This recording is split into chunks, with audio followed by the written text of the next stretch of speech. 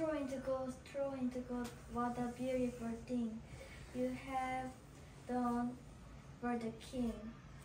Whatever you're doing, you must do it again. Oh no, you don't understand. I can't spin throw into gold. Oh no, please, you don't understand. Can't spin throw into gold. You did once, you can't do it again. By tomorrow or you die. So the king took the girl to a large room filled with straw, locked the front door, and left. She looked around at the piles of straw, sat down, and began to cry. What am I going to do? I can't spin through into gold. Please, little man, help me, please. Come back and whoever you are, come back and help me, please.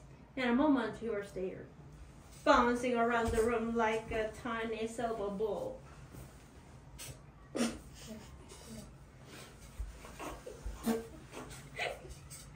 I don't cry. I'll help you, but what will you do for me? What will you do for me? Well, let's see. Oh, let's see. What can I give you?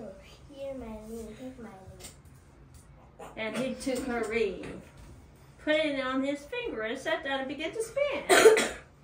The sound of spinning wheel was so sweet, she fell asleep and didn't wake up until the morning. When she opened her eyes, the tin man was gone. The room was full of gold, and the door opened, and the king came in. You done it again? You've done. You've Done it again. Done it again.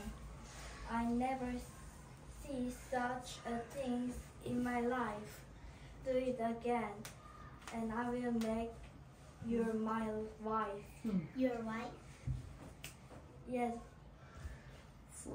For the rest of your life, you will be king. If you only knew, if you only knew. I know. You can do it. You did it once. I know you can't do it again. Oh no.